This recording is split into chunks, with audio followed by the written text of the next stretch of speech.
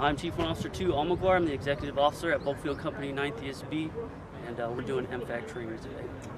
One of the biggest advantages of the system is in this specific part of the world, in the Indo-Pacific, we have a lot of allies, a lot of partners that might not necessarily have the capabilities to convert Jet A or Jet A1 to JP8, or might not have access to JP8 and their ability to make it. So we offer a different capability to our NATO partners in being able to help provide them a service. More specifically, I think coming along with the actually additizing of the fuel itself, we'll also be able to start to dive into the testing of the fuel itself and making sure that there's a specific quality assurance and surveillance along the process, starting at the refinery all the way to the end product, so that our partners know that process as well.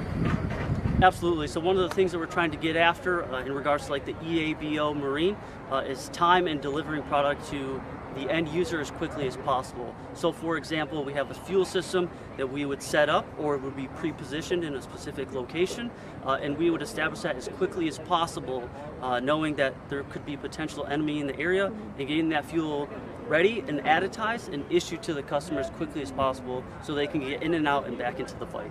Expeditionary Advanced Base Operations. So basically, more along the lines of the same thing, just making sure that it meets the specifications for additizing the fuel, and then it's issued to them as quickly as possible. So some things in our legacy systems, our fundamental systems that we're taught at the schoolhouse, are very simple.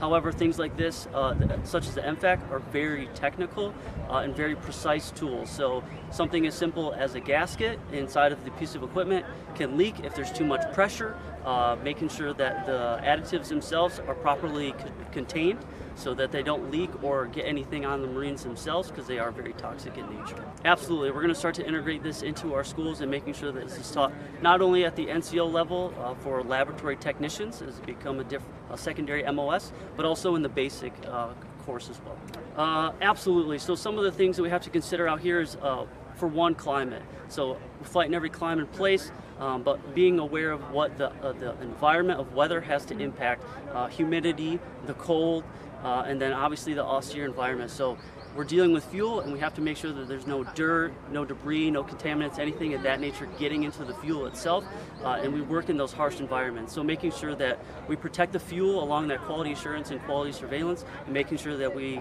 deliver a nice, clear and bright product. So I think that's something we have to make sure that we keep an eye on. Obviously, we're more available to provide a service to the customer, but it's also something that we can integrate more often with everybody around us, and being able to advocate and display our capabilities.